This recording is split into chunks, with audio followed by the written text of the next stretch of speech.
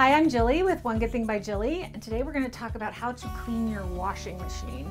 Sounds kind of counterintuitive, I know, but when you think about all the dirt and grime on your clothes that runs through your washing machine on a day-to-day basis, your washing machine needs washing too. I wouldn't have believed it until I took a really close look under the hood, so to speak, and found how dirty my washing machine was inside. So I've been doing this ever since. I try to do it twice a year. If you live in a hard water area, you might want to do it every 3 months because the hard water deposits can start to build up. But it's a very simple process, and I'm going to tell you how to do it right now. First, you're going to fill your washer with hot water.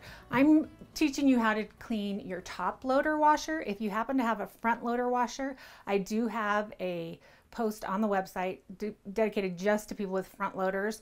They're a little bit different, same ingredients, same concept, but it's a little bit different because it's a front loader. So you can get that on the website at onegoodthingbyjilly.com. But for your top loader, you're going to fill the washer with hot water and add 1 quart of chlorine bleach. This is actually almost 2, so just 1 quart of chlorine bleach to that.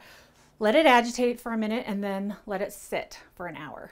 This is going to allow it to really disinfect as it sits there. And then you're going to run it through its longest cycle possible. Just no detergent, just the bleach and the water.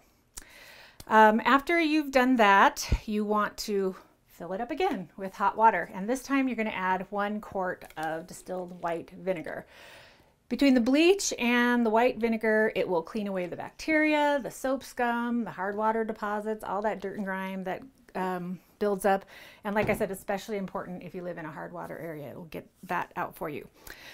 So add the vinegar to the hot water. Again, let it agitate for a minute and let it sit for an hour. And then again, actually before you run it through the cycle, you're going to take a scrubbing sponge or whatever kind of sponge you have and just dip it in the hot water and vinegar and just give all the nooks and crannies a wipe out, like the little baskets that you have. Just dip it in, get it real wet and saturated, and clean all the nooks and crannies on the outside, and kind of just get all the dirt that you can off. And then I like to take my trusty microfiber cloth and then really, buff it to a shine, and then the outside will look awesome. Then after you've done that, let it run through again and through the entire cycle, and you're done. You've effectively cleaned your washing machine, and it will be ready for more abuse or use until you have to do it the next time. For more detailed step-by-step instructions and photos, go to onegoodthingbyjilly.com.